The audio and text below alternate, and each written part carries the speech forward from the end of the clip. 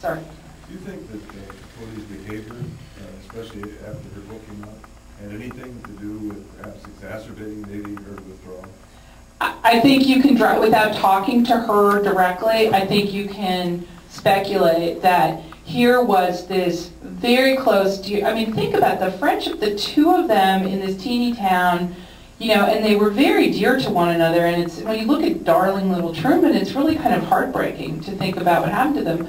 I think you can draw your own conclusion that that kind of life that he began to lead was sort of an abject lesson in what not to become. So I'm sure it I think it contributed, but without talking to her, I would have no idea. I mean, drawing a line in 1964, drawing a line in the sand with the press, that's a very scout kind of stubborn move if you think about it. Did her sister speculate on that at all? Her sister just, well, she said what she said in the movie.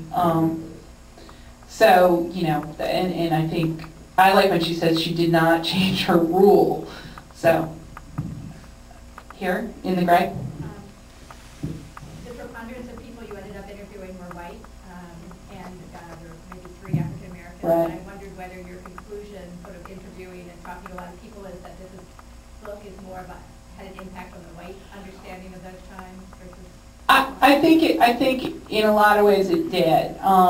There were people that said they'd interview. There were a couple of prominent black people who agreed to be interviewed, but I could never schedule. And so Maya Angelou was supposed to talk to me, but she never could. I could never schedule it. John Lewis was the other person. But I think what Mark Childress says is really important, that it gave white people a way to think about what was going on. And something Tom Brokaw says in his interview that's in the book but not in here is Harper Lee helped liberate white people, really. I mean, and that was an important aspect of the civil rights movement. So yeah, I mean, I think it had a great effect on, and white Northerners, I think it had a great effect on. Ma'am? Are you able to keep creative control over something before it gets distributed when you go to other people? In something like this, obviously you spent a lot of time doing this. How much does that impact when you have to go to a distributor? Do they change it a lot? The distributor I'm talking about doesn't, I love them because they don't want to change anything. But I think if you're going to get a broadcast, say, my personal dream would be American Masters on PBS, because I think it's that is going to have a time constraint, so you're going to have to cut it down for time. But a PBS hour, unlike a network hour, which is like now 35 minutes once you're done with commercials, a PBS hour is really maybe 54 minutes. So. Would you be involved in that, or someone else takes over? Oh no, I would be. I mean, one of the reasons I'm so deeply broke is because I wouldn't let anyone touch. Roberta. Well, I would love to congratulate you. Thank you. He's in a tough story to tell, but I'm interested in what motivated you to do this labor of love, and then now that it's done, kind of how you are changed by it. Well, my adult reading of To Kill a Mockingbird made a far greater impression on me than at any other time, and when I sort of had this idea, I was a producer at CBS News, and I pitched it to Steve Croft, who I worked with at 60 Minutes, and he kept saying, if you don't get Harper Lee, go get Harper Lee. Come back to me when you have Harper Lee. And, yeah, I mean, he was nice about it, but still, it was, and everyone kept saying there's no news value to this unless you talk to Harper Lee. Well, as you can see, she wasn't talking to Oprah. Chances are, chances were talking to me didn't seem good either. So I would sort of cease and desist and go about my business and pitch it again 2 years later to somebody new. Like Sunday morning, when I went there, I thought, okay, we could do J.D. Salinger and Harper Lee, and we could explore these two.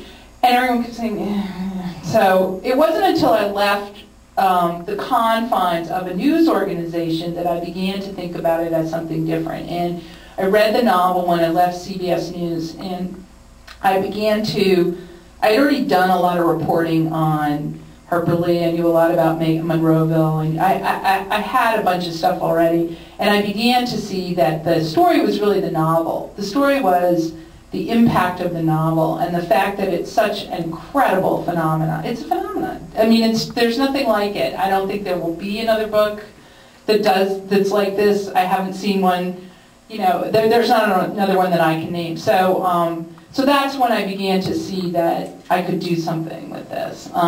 It was really, really hard. I mean, I won't be attempting anything like this again soon, but you know, in retrospect, I see that it was about conscience and integrity, and that meant a lot to me, and I'm really glad that I was able to do it. And I also think it's about, which is also very important to me, I think it's about the transforming power of reading, you know, and I think it's why we read. We read books, you know, to be elevated, and this is one of those books in the back.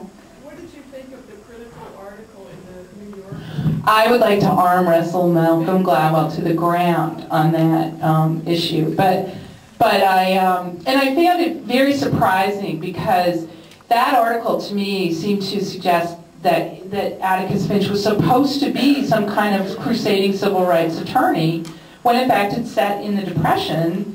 And he's not a, you know, I mean, this is not set in the 60s, it's set in the Depression. It's a court-appointed case. And what Atticus really did was vigorously defend Tom Robinson. That's what he did that was shocking to his neighbors. I mean, other court-appointed lawyers would have just not lifted a finger, and the result probably would have been the same. But I was very surprised by that interpretation, and it seemed to me to be trying to gin up a controversy where there wasn't exactly one. And there's some, I can get into the weeds about some of the facts there, but I won't.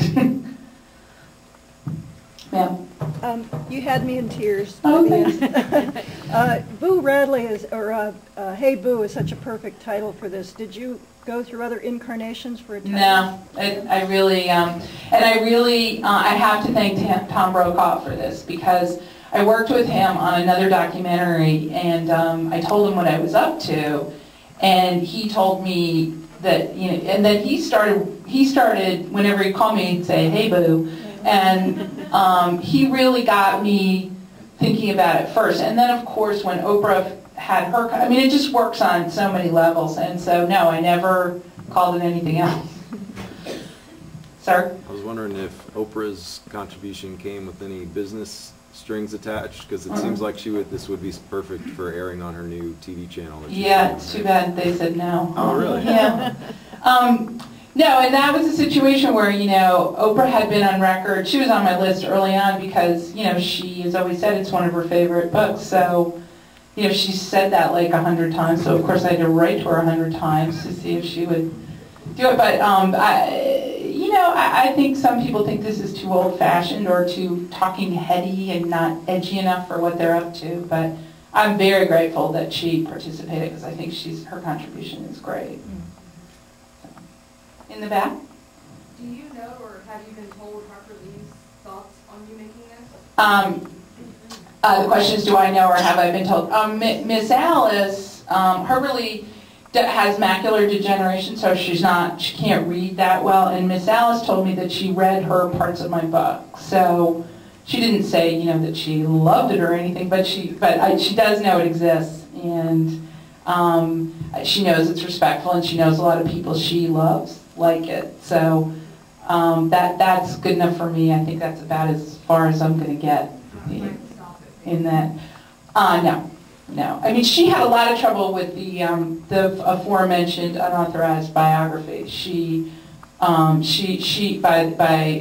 Mockingbird. She was very unhappy, I think, about that, and did make some effort to, if not stop, then have some things removed from it. So, back there.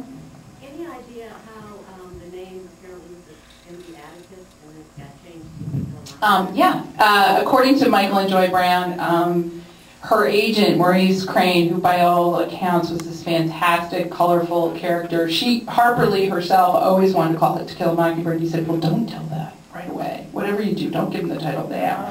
And so they kept it as Atticus until the very last minute, when suddenly everyone started, is there anything else that we can call it? And then she ponied up To Kill a Mockingbird, and it worked like a charm.